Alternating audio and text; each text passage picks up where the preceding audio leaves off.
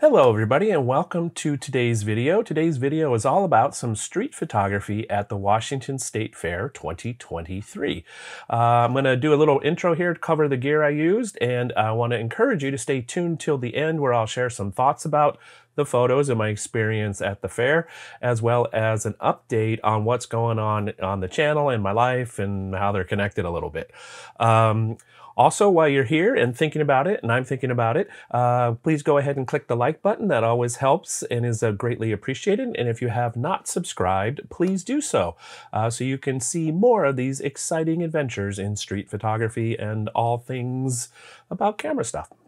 So let's briefly talk about the gear I used on this photo adventure. The camera was the X-H2S. The main lens I used was the 16-80. When we got around to nighttime, I used the Fujinon XF 10-24 f4 for 2 of the long exposure shots. And I also used, relatively new to me, the Viltrox AF 75mm f1.2. The more I use this lens, the more I like it. I'll do a whole video about this coming up in a while. At night, oh my goodness, it's lovely. Enough on that. The other lens I used is the Fujinon XF 33mm f1.4. You didn't know I had this lens, did you? Well, I'll tell you the story about this lens again in a future video, so I gotta keep you coming back. So next up are the photos and point of view video from the day. I decided to do one video that's just a little bit longer rather than splitting this up into multiple videos, and I'll talk about why a little bit at the end of the video. So make sure you stay tuned till the end, and so enjoy the photos, and I'll see you in a minute.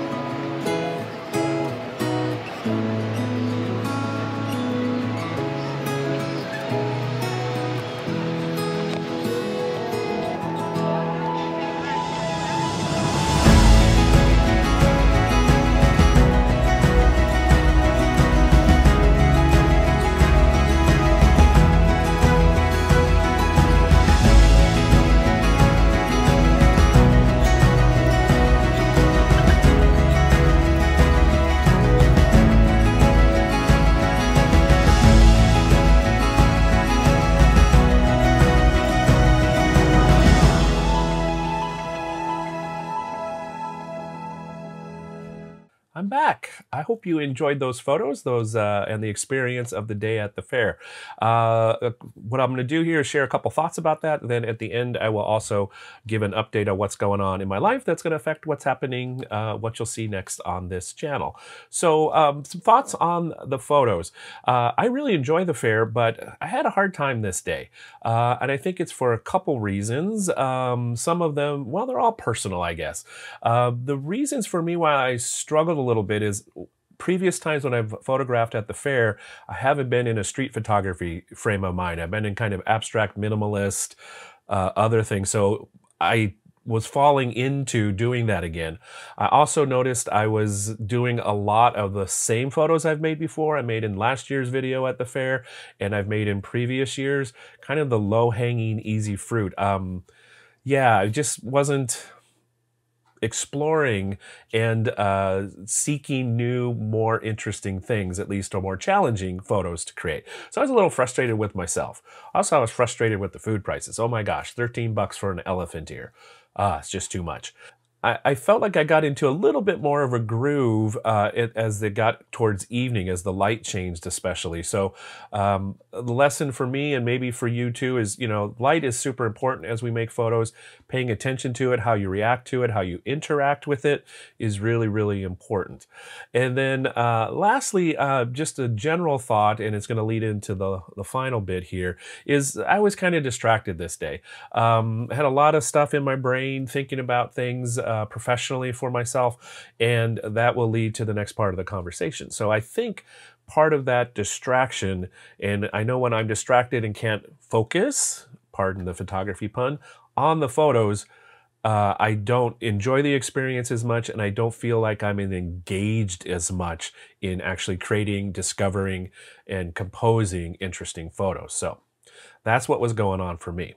So you're probably wondering, what was the distraction? Well, here's the distraction. As you may or may not know, I teach photography at Highline College. Generally, I teach 3 classes per quarter as an adjunct faculty. If you know anything about adjunct faculty, we work quarter to quarter, semester to semester. We don't have a long-term contract or even a guarantee that we'll have a class.